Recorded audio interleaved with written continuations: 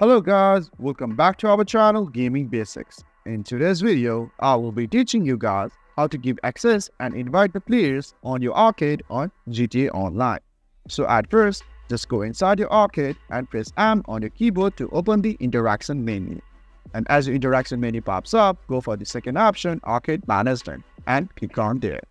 And you can see at the first, Invite to Arcade. From here, you can invite the players inside your arcade.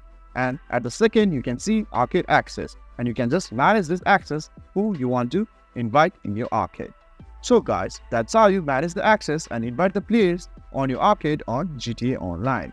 If you find our video helpful, please leave a like and please do not forget to subscribe our channel.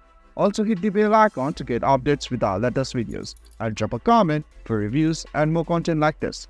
I will see you guys again in our next video. Thank you for watching.